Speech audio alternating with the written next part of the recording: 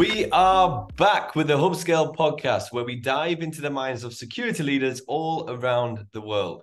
This week, we have the co-founder and CEO of Gytpol, Tal Kollender. She founded the vendor over 5 years ago and has taken a very uncommon approach in the world of security. Really excited to dive into some of these topics today. Tal, it's great to have you on the show. Thank you so much. Thank you for having me on the show. No problem. So I guess anybody who doesn't know Tal, could you please give a quick introduction? Sure. So my name is Tal Kollender, and let's say it will be August 6 years ago when I first started Gytpol. But a bit before then, I would say that I was kind of a computer hacker when I was very young. I don't know if you know what. I don't know if hacker was really something that people knew how to say it or what it is. But yeah, I started, I can say like 20 years ago let's say, to do my own style with computers, but without the glasses. I was the real thing back then. Yeah, no, that's super interesting, super interesting. And just take me back to the early days, and obviously being really into kind of hacking before maybe it was even cool or even known. Just take me back to those days. So when I start, let's say, so Gytpol today is pretty much everything that if I take back for my early stage hacking skills to be able to do things on my own, to write my own code and my own, let's say, my own hacking software. And at the age of 18, as everyone knows, in Israel, we must join the army. So I joined the army, and the army first took me to being like a fighter pilot. That's what I wanted. And then after some time, I continued to some computer units, and people I'm pretty sure are aware of, like RAM 8200 and maybe some other names, popular names in the industry.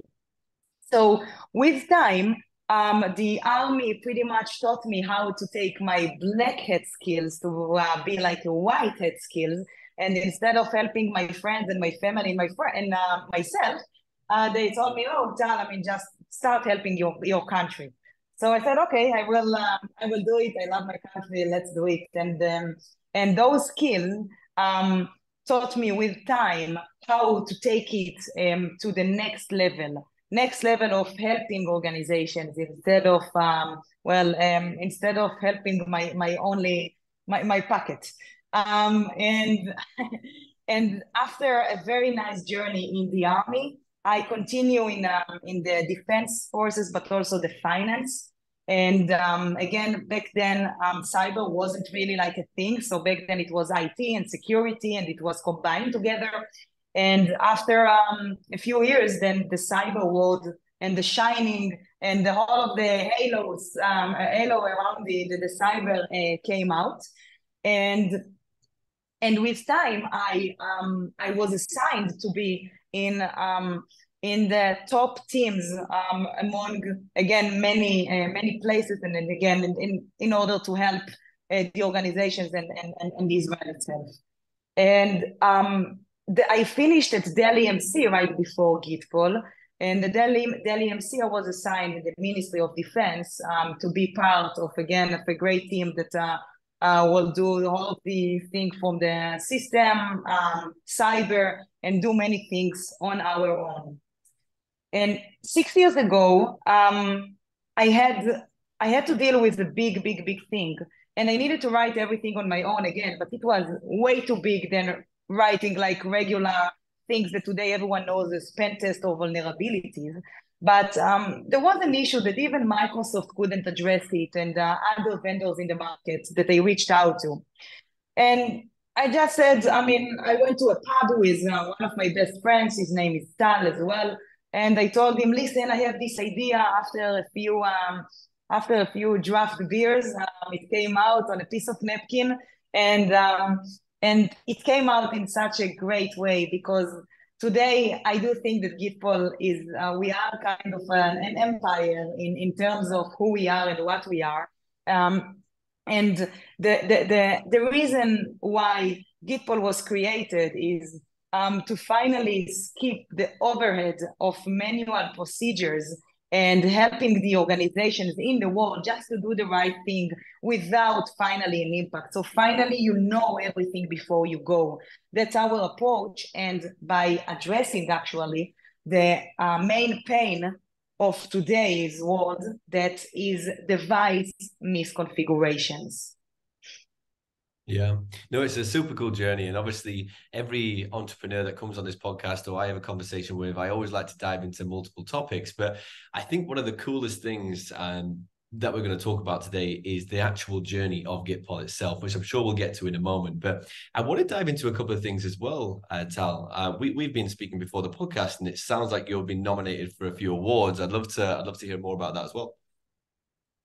Yeah, thank you. I mean, so it happened like a month ago, even less, that I just got an email saying, "Oh, you are nominated to cybersecurity Women of the Year."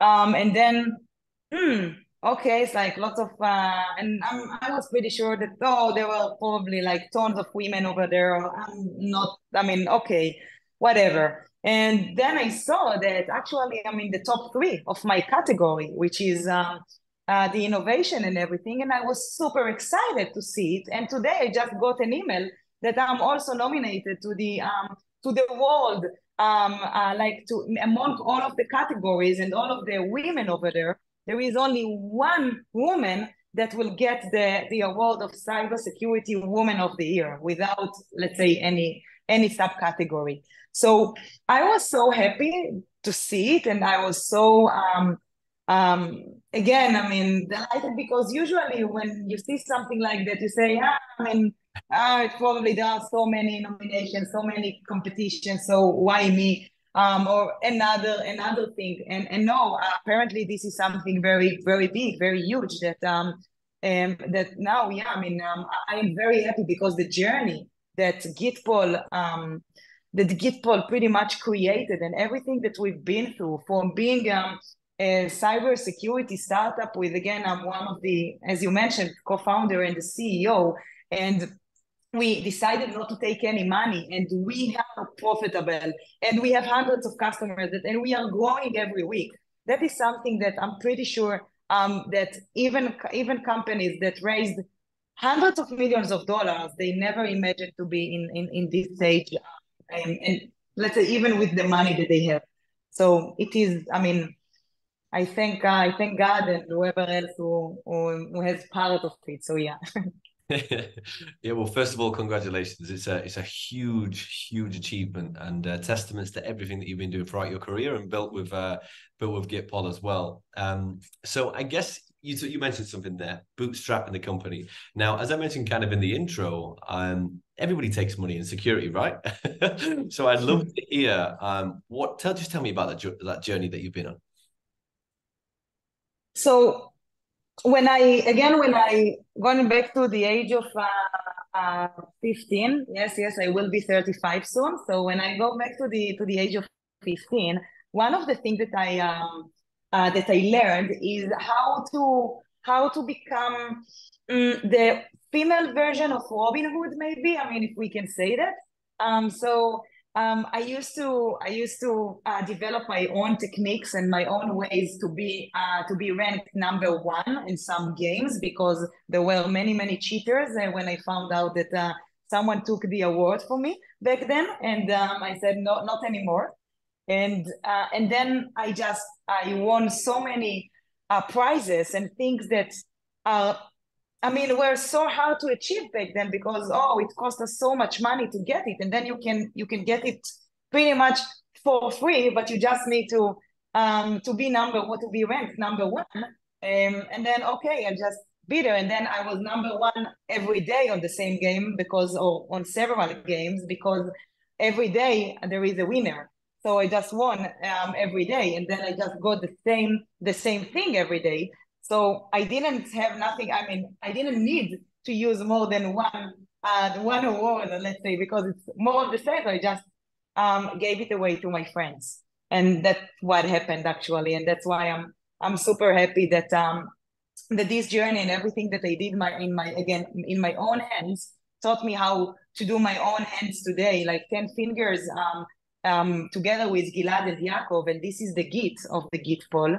And because Gilad and Yaakov are pretty much like secondary in terms of, because they already made their own exit back in 2011.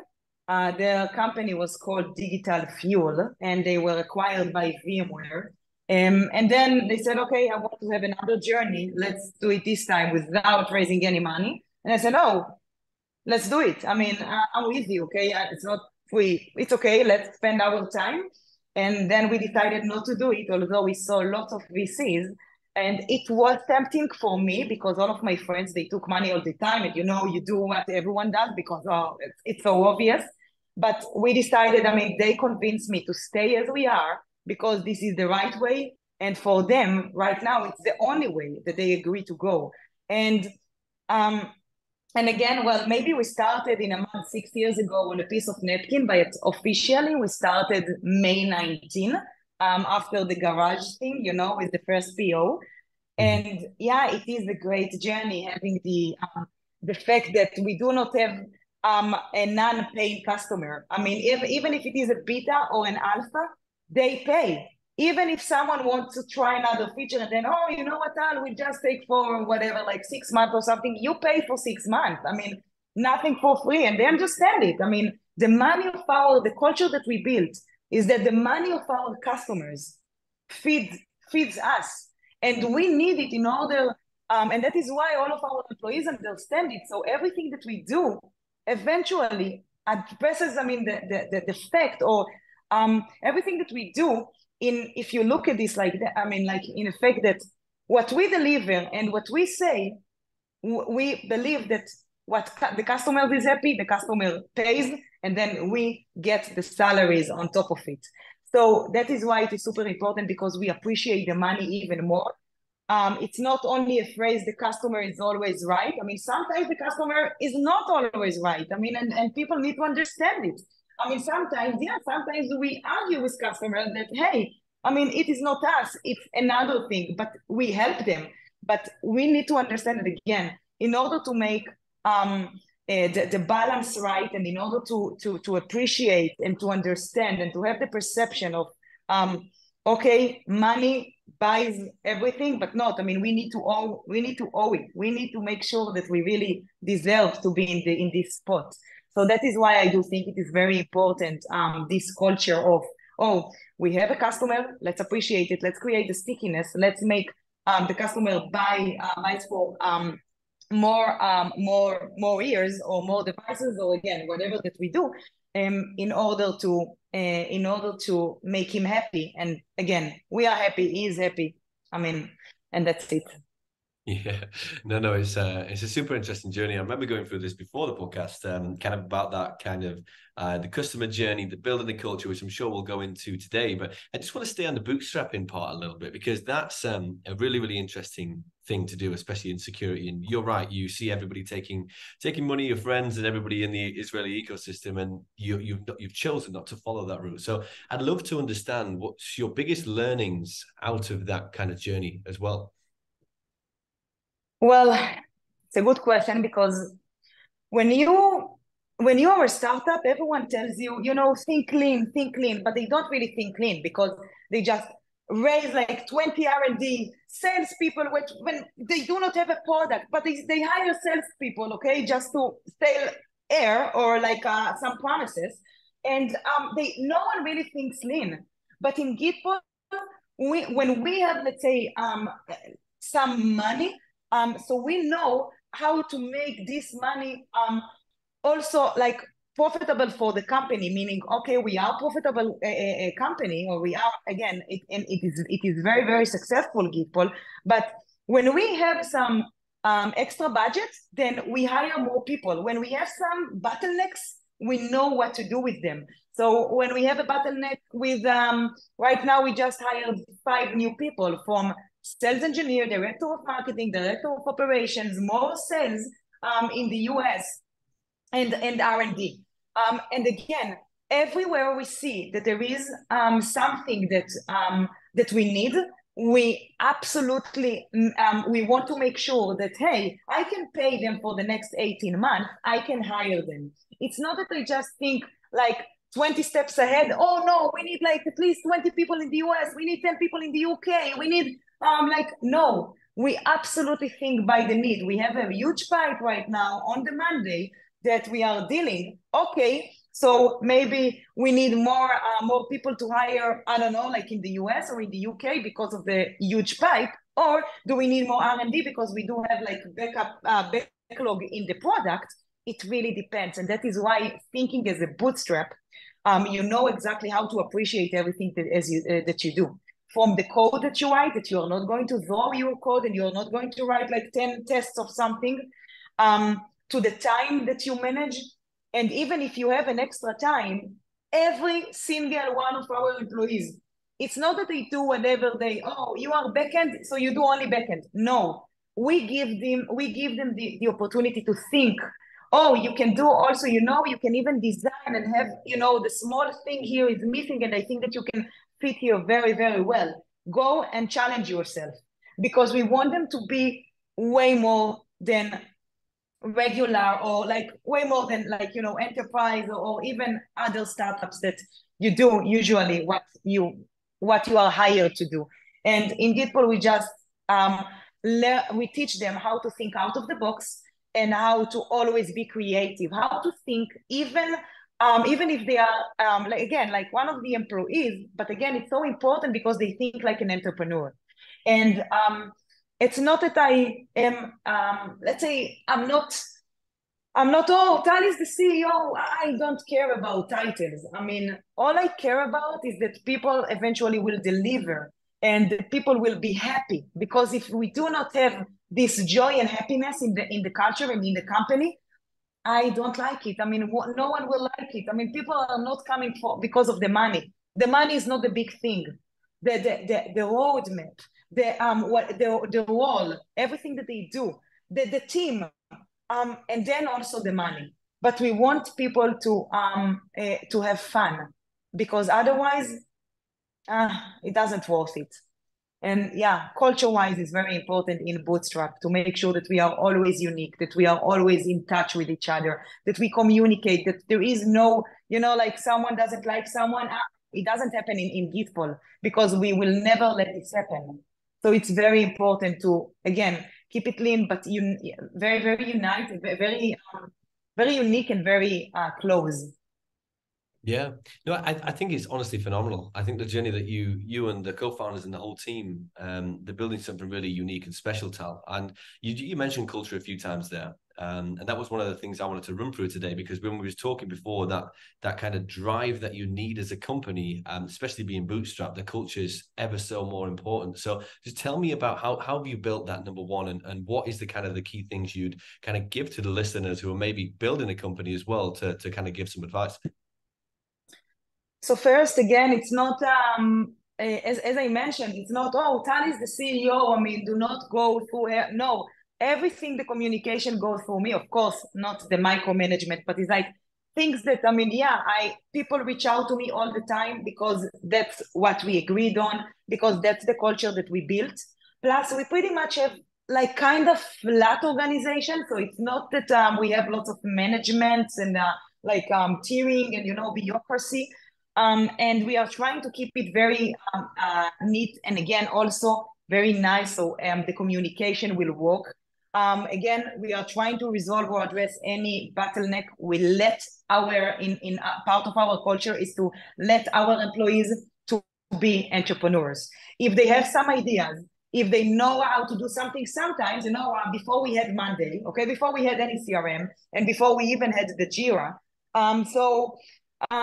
people from Gytpol, they just said, "Oh, Tal, we need something." Okay, you need something? Do it. I mean, it's your project. Think about like the tool. Just please take some tools, okay? Take some software, test them out, and then show us the conclusion, and we will choose, of course. But we absolutely give them the freedom to do whatever they want, because if it makes sense, try. It's like it's not something even again as part of the role, or as part of the role and as part of their title, because it's something that I really want to give them the opportunity to think out of the box, to be creative, innovative, and to have the best communication with others in the company. So today, even the sales team, they communicate with the R&D, of course. If let's say the right thing, it's not that they will tell them, oh, you need to develop this. No, but it's like it's a very open discussion. Obviously, all of the tasks and the project that they need to do is a different thing, but it's an open communication. We are trying to have as many, like events as possible together, even with the people from other countries that work for Gytpol. And we are trying all the time to be creative and innovative. And that's the culture that we are trying to have among our employees. I mean, absolutely. Think like R&D in Gytpol, the developers, they do R&D. I mean, research and development. It's not that they just, oh yeah, this is the task, this is what I need to do, I do it. No, go investigate everything, show me, let's see, let's review it. And then if it makes sense, go develop it. I mean, but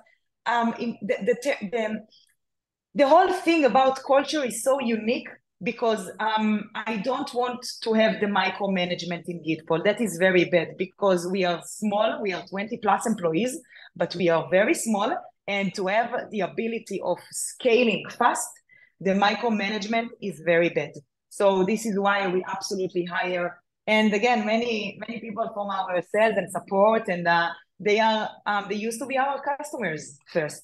So that's another thing. They said, oh, I mean, I love Gytpol. Let's move from the customer side to the vendor side because I love your message. I love what you do, and I believe in it. That's the most important part. So yeah, that's another thing that that is important. So yeah, sorry that mixing between two parties, but it's like no, I think it's brilliant because one thing, especially in the startup world, having that autonomy to make them decisions within an organization is kind of critical to the company's success. I think you hear horror stories about micromanagement and all that type of stuff that kind of really can be detrimental to an organization, right? But it sounds like you've kind of cracked everything, Tal, and it's again a super exciting kind of journey that's going on. Thank you. I still learn every day. I learn new things. Believe me, it's like I have to share something that happened to us. I mean, without saying names, but yesterday we just got two approvals with again the two largest customers, or one of, let's say, two major accounts in the US. They agree to go to a POC, and people need to understand that in order to get them. In order to onboard them, or in order to make it work to a POC, and again, I'm talking about names that everyone knows and they are huge and massive, is that you need to know, and again, it's a great tip, but you need to have a champion. You need to get a champion internally in one of in every organization in order to make yourself a way to a win. And again, you take the full win and the big win, you see the light, but before the PO, which is the main light, you cut it into small pieces because that's your only way to have a very, very, very nice or a success with this customer. And I'm talking about customers with, like hundreds of thousands of devices plus, okay? So we need to have the quick wins with them because that's our only way that we can make it. It's not only like customers with 500 devices and small customers they act different than large customers, and this is why the process is longer. And this is why when you want to talk to people, you need to know how to do it and with whom. And that is why a champion is your key to success within those organizations. And again, teamwork all the time. Teamwork. And even if you have a reseller, it's okay to involve him, but you need to have a direct point of contact in the customer. That's the way it works, okay? And maybe it's a tip for me. The resellers are great, but again, you need them to allow you to contact the specific account or accounts because if you want to be very successful. Yeah, I love the talk on champions within an organization. It's rife across sales, right? No matter what kind of business you're in, you need that person who's going to be that internal champion for you to push things when you're not in the room. So Exactly. I like that a lot. I like that a lot. So just tell me on Gytpol then, where do you want to take it? Oof. It's a tough question that everyone, I mean, everyone that asks me that, everyone who asks me that, I, it's like startups, they have, well, two ways to go and they are not parallel. They're pretty much like that. It's either you grow or either you go to get acquired. Okay. It's like, you cannot do it both. I mean, you just can't. Um, and currently we are absolutely growing. Okay. But I can tell you that there were some times when a startup was focusing in growing and then he got an offer that, well, it was very, very hard to say no. So if I will get an offer that I won't be able to say no, I mean, when I say me, it's like Gilad, Yaakov, and myself, then we won't say no. But it's very important for us um, to make sure that all of our employees will get and will see the benefit from it. Okay, it's not only what's good for Gilad, Yaakov, and Tal, and again, it's what's good culture-wise for everyone, because that is why it is very important for us to not to be like a snob or something, but to see not only what's in it for us, but what's in it for. When I say us, I look at the bigger picture, and us, it means all of Gytpol employees. Yeah. No. It's a super exciting journey, and I can't wait to stay on the sidelines and watch this kind of grow as well, Tal, which is super cool. But I guess in terms of I just want to ask one more question about the VC side and the cash side of the business, because I think when you look at everything holistically, you've said no to VC. I can't even imagine how many times. But what's it actually like saying no, and how can you just stick to your guns and drive forward on the way that you've been doing it? So for VCs, I've learned that, let's say that I learned that today you do not say no, you say not now. But Okay. I can tell you that if I started Gytpol from the beginning today, I would definitely take money. Okay, today I would definitely take money because I see where it helps. Okay, but I don't know, like if we're talking about like today in our state, we do not need VC's money just yet. Again and again, never say never. But what I can tell you is that I don't know. Maybe my next startup, I will not hesitate to reach out to them and to ask for money. I am in contact with lots of VCs. They know our status, and again, I mean, they keep chasing in a good way after us, like once a quarter, once in 6 months, just to to see where we are and to, like to check our pulse and to see if something has been changed. And that's the main thing why we do need them in the loop, because I can also, by the way, I did also introductions between the VCs and other startups, and it is also good. It is, again, it's also good to them. But they know that, remember that VC, it's good to invest. It's amazing to invest in a great product. But when you invest in a great product, you first want to find the right team, the team that can definitely make the huge success in the world, like the next big thing and the next gen of whatever. That's what they want to see. The next Mark Zuckerberg, the next the next Google, the next whatever. They want to see it. And I do believe that part of our culture and part of and I am maybe my passion, it drives them. I mean, to this is what motivates them, like to keep chasing after us, and not only the numbers, but it's like I do think that my enthusiasm, and I mix with the word, but it's like my passion and my energy definitely work and make them, and again, and everyone, again, it's not a lie, but they do believe that there is something huge in here. And again, the proof is in the pudding. Yeah, eventually. I mean, if we weren't profitable, if we weren't like having like every year like exponential scale and customers like year after year, like we just get more and more. So yeah, I mean, people are finally hear more about Gytpol and about what we do, and they also take it, and that's the most amazing gift that we could imagine. Yeah, I think it's super exciting, honestly. And I think everything we've gone through today is just a real testament to yourself, from the awards to building the business, from everything along those lines, Tal. So really, really insightful conversation. Thank you so much for coming on the show, and super excited to see where Gytpol goes over the next few years. Thank you so much, Elliott. I will definitely keep you posted. Well, thank you very much. See you soon.